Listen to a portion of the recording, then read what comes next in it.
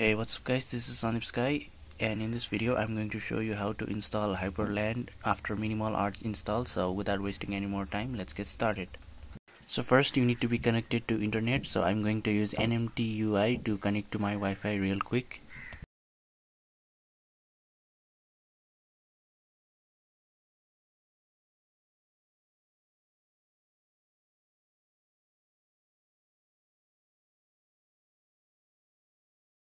So to install Hyprland manually, you need to install these following packages. So type sudo pacman-s Hyprland, which is the window manager itself, and then waybar for status bar, and then dunst for your notifications, and then hyperpaper for changing the wallpaper, and hyper idle for automatic lock and suspend,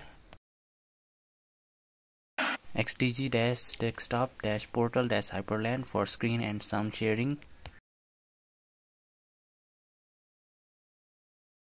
xdg-user-dirs-gtk for automatic directories on your home folder,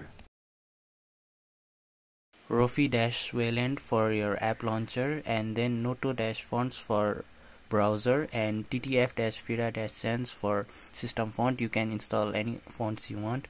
After that, ttf-font-awesome for fonts for status bar, and after that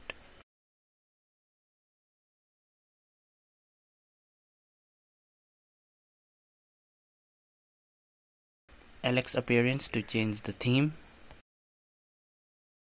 libadwaita for icons, brightness ctl to change the screen brightness, and kitty is the default terminal in Hyprland, so I'm going to install that, and alacrity for terminal. After that, sddm for display manager, and then hyperlock to lock the screen.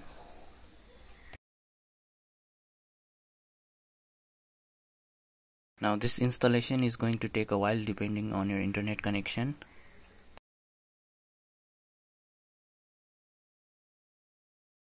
Now you can install some basic apps like web browser, media player, etc. So type sudo pacman-s firefox for web browser, vlc for playing videos, mousepad for text editor, thunar for file manager, file-roller to enable zip extraction, and thunar-archive-plugin to integrate file roller into thunar. After that, Tumblr and ffmpeg thumbnailer to view thumbnails on thunar.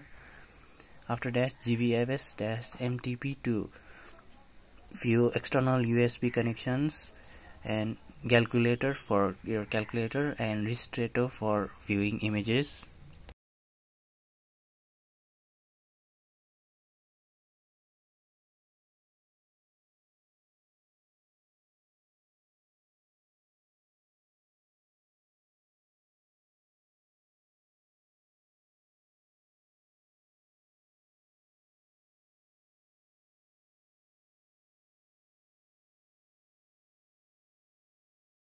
Now we are going to enable AUR repositories in Arch Linux by using ye. So type git clone https://aur.archlinux.org/ye.git,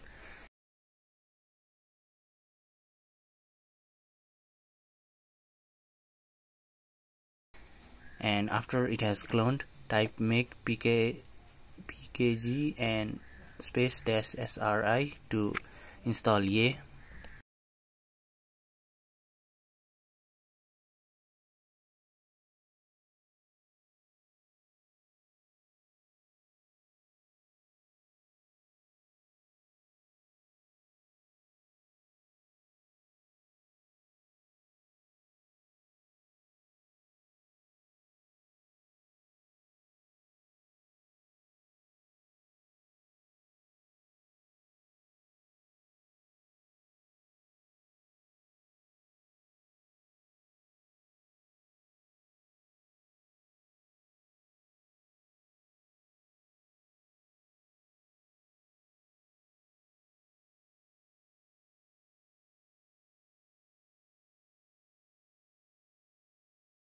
Now we can use a to install wlogout, which helps us to shut down, reboot your system, etc.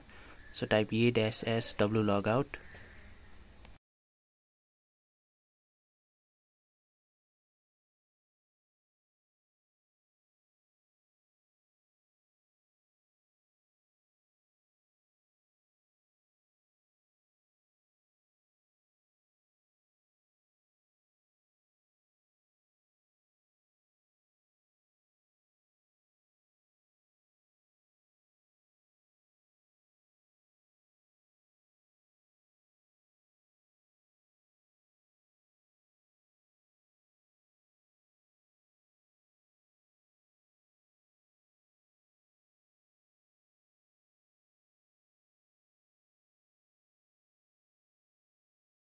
Now we need to enable the stdm display manager, so type sudo systemctl enable stdm.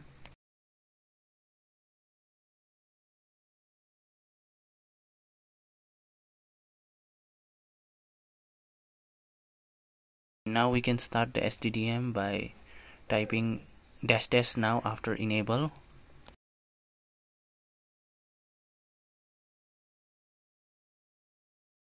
Now if you log in, you will directly boot into Hyprland.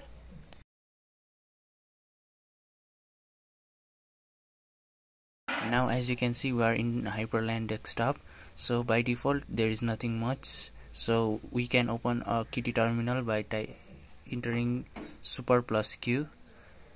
And to change the look and feel of Hyprland, you can copy any other person's .files on Unix porn, or you can just use mine. So type git clone https github.com/sandeepsky/.files to clone my .files.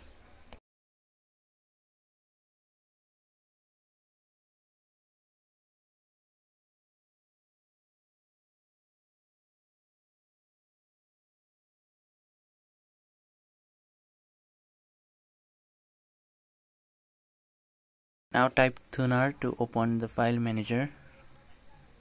Now go into the .files folder and then Hyprland folder, and you will see the config files for Hyprland. Now copy those config files into the .config folder in your home directory.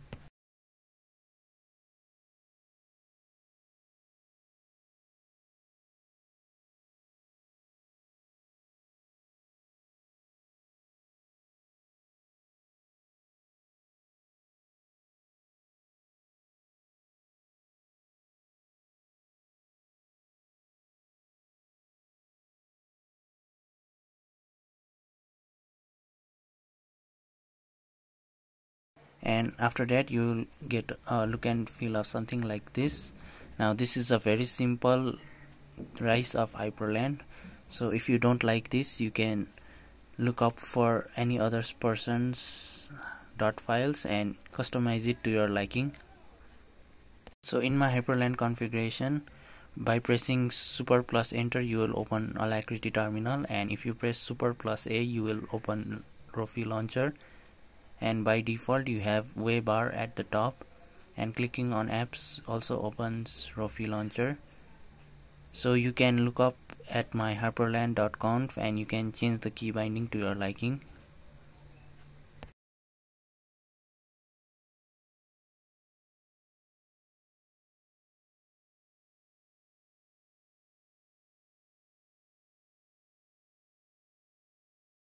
And in my next video I'm going to show you how to configure Hyprland, so stay tuned for that.